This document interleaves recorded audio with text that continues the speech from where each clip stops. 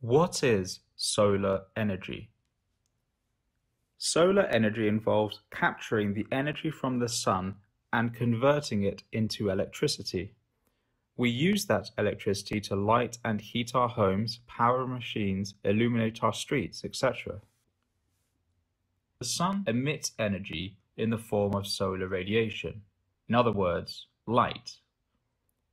Solar radiation makes the production of solar energy possible. We also call it solar power. A large area of land with hundreds or thousands of solar panels is known as a solar farm. Today, there are thousands of solar farms worldwide. Solar energy is a type of renewable energy. Renewable means that the energy source never runs out. Wind energy, geothermal energy, biomass energy, and tidal energy are also types of renewable energy, and so is hydroelectricity.